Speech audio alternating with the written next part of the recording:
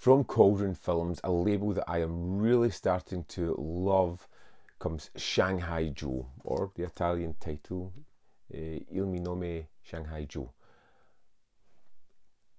I absolutely love this film.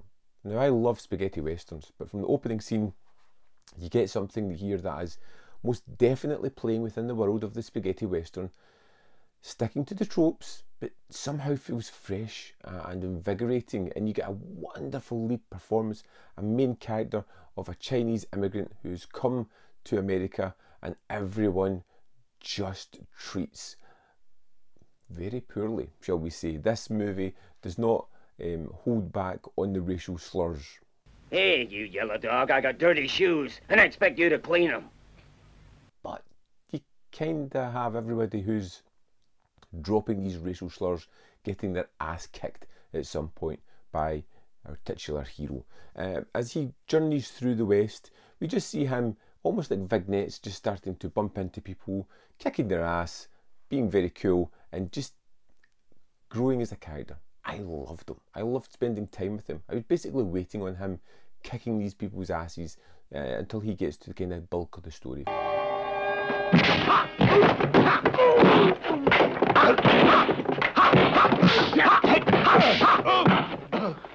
Where we find someone who has these Mexican slaves and is really brutalizing them and torturing them, and Joe decides to try and help out. Of course, the bad guy takes umbrage to this and hires various assassins to come and get Joe. It's a simple plot. They pick an assassin, he comes to get Joe, Joe kicks their ass and moves on to the next one.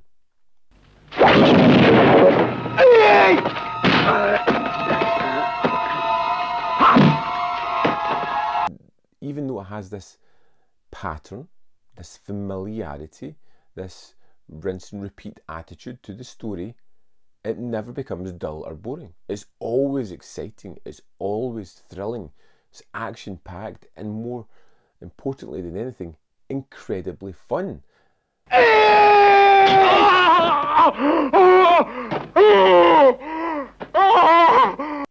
I love some of the supporting actors that turn up here, because you have these people playing these assassins, these bounty hunters who turn up every now and again.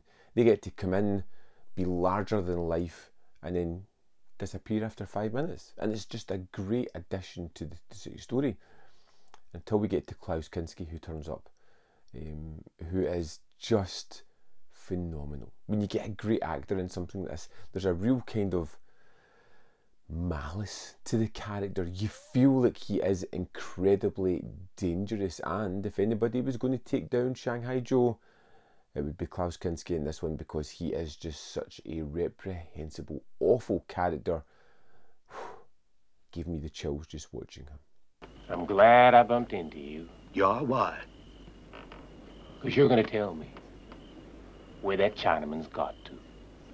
The action in Shanghai Joe is silly at times, but kind of endearing at the same time. The way he jumps through the air, the way they sometimes, you can see the wires from the wire fu, the way they kind of reverse the film some points to show something cool happening.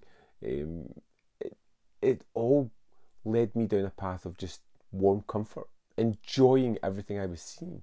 You know, this is a different kind of character and a different kind of world for a spaghetti western, and it made me all the more happy to sit down and just watch this one. I utterly loved Shanghai Joe.